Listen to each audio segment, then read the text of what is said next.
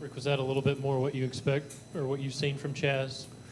Yeah, and I mean, first is a really good opener for us. I mean, an extremely well coached team that, and we knew that coming in, they were going to do what we thought, and they do it well. They adjusted at the end where they were just driving it, putting their bodies on us, taking us down low, and defensively, I thought we were okay for the most part, other than what we gave them with turnovers and second chance points.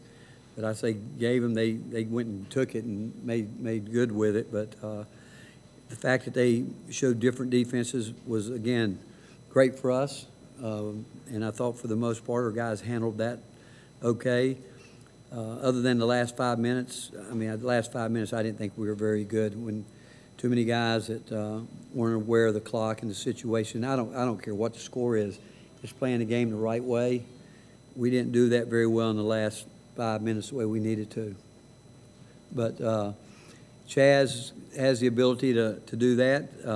I thought Jordan was terrific coming off the bench, and he gives us such a spark, and we got Z's minutes down where we would like to have him because Jordan is a guy that can play multiple positions out there. And yeah, Chaz, I thought he really tried to work hard defensively. For the most part, he had a couple breakdowns where when the post guys started going in there, and he kind of stood and watched and let some guys sneak inside of him to actually offensive rebound. And but he'll get better. We all have to get better, obviously, but they're a really extremely well-coached team, and they play hard, and their point guard was terrific. I mean, he just played outstanding basketball. I was going to ask about Jordan. Just what's the most different about him right now compared to this time last season? I think he's gotten better in a lot of different areas. I mean, he has really become one of our best players in a ball screen situation. I think he's a guy that can score at 3 levels, and defensively he's working at it to get better, like all players have to. He's very unselfish. He's always team first guy, and he should be confident in everything that he does because of the time and attention he puts into the details that we want. But he's again, he has improved so much in ball screens and attacking the rim, those type areas.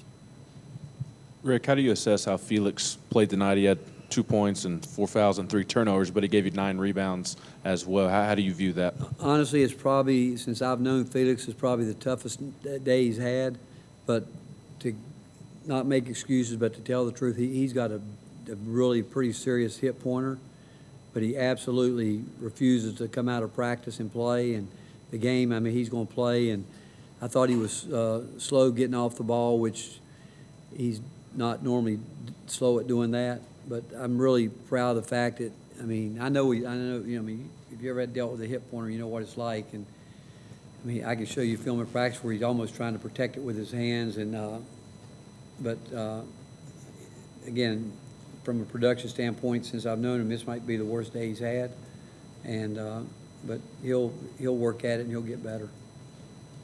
I mean, offensively, I'm talking about more offensively. Defensively, I thought he tried to do the things that we asked him to do.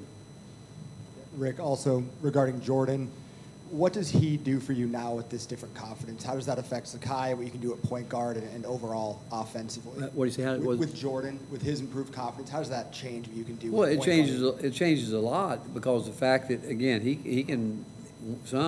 We could actually get Z off the ball a little bit, and Jordan, he's been around 4 years, and he just does so many. He understands how we want to play, for one.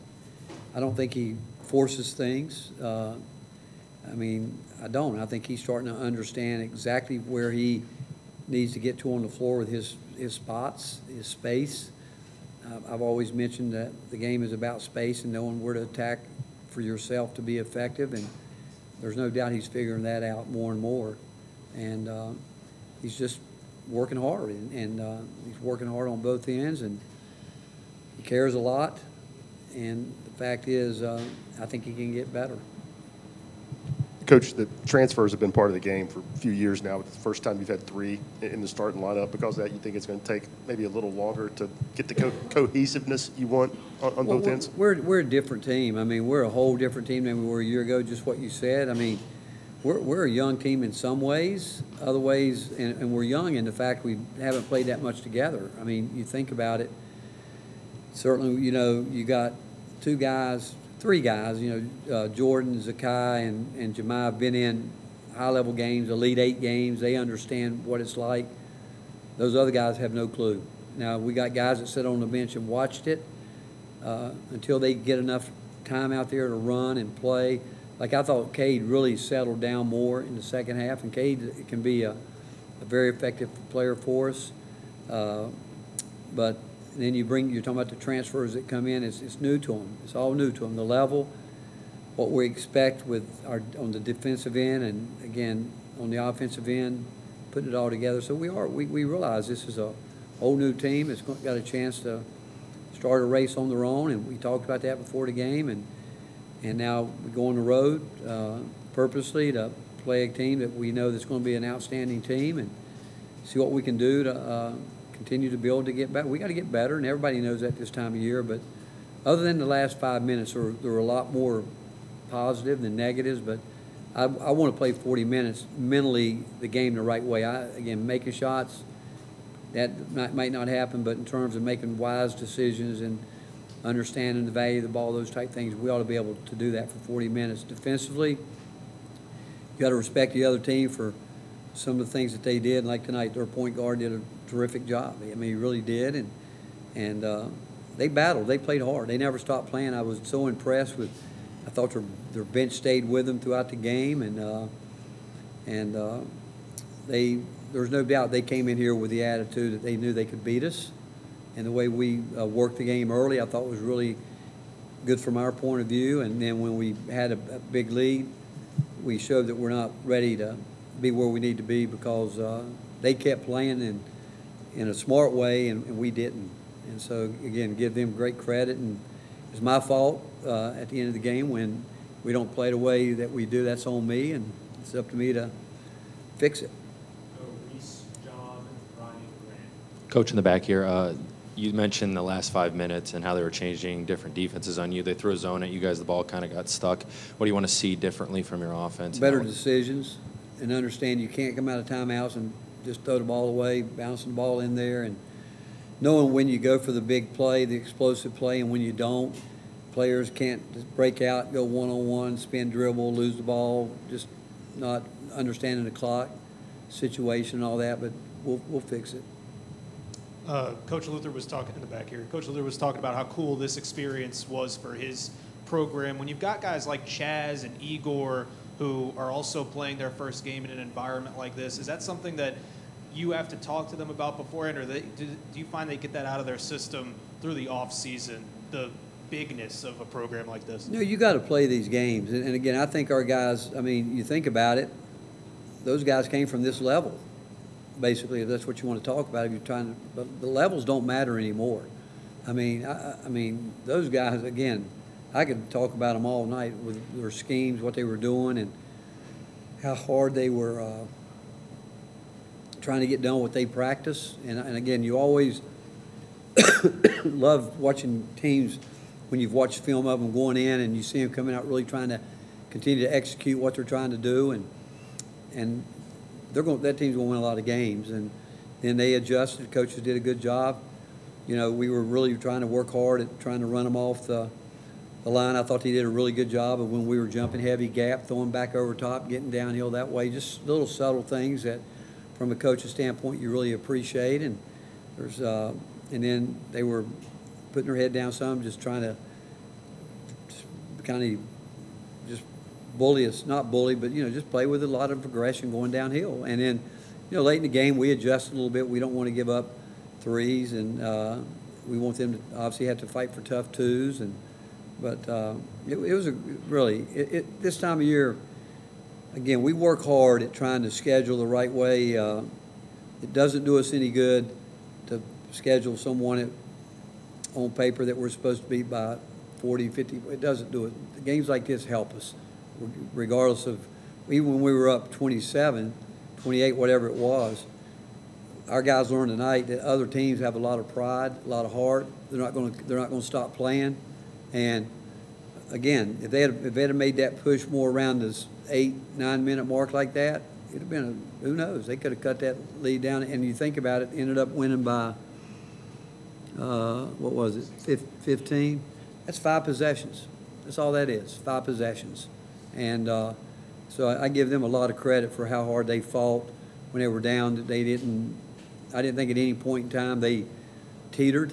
I thought they kept doing all the things that well-coached teams do. And we got the lead, and we didn't.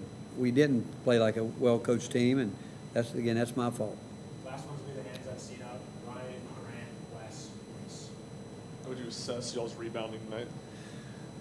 I thought we had some, and again, obviously, when you get in there and you start backing down, pushing, all that, there's a lot of balls that break loose like that. But we thought they would be a good rebounding team because we knew they were going to drive it hard, and we were going to have to rotate, and out of that rotation, get back to try to block out those type things. But it's not up to the standard that we have to go where we want to go. Any update on D. Stone when he might be back involved? Or It's timetables with him right now. You know, we're leaving it up to him. He's around. He's still here with us every day, and we just want to make sure he knows that we're there for him, and everyone around has been. But tough time for him, just personally. That I think he's dealt with it for a while, but we love him to death, and we just, again, we miss him. But it's up to him. That is all on his time.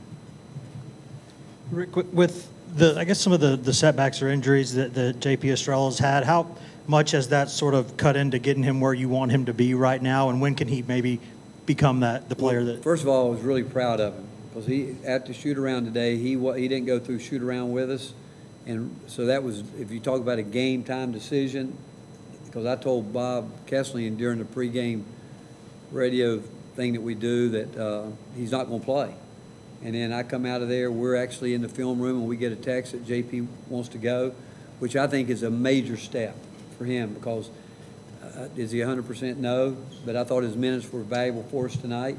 And to get to the shape that he needs to be in, he's going to have to do things like he did tonight. Because if you just sit, it's not just going to happen. It won't just happen.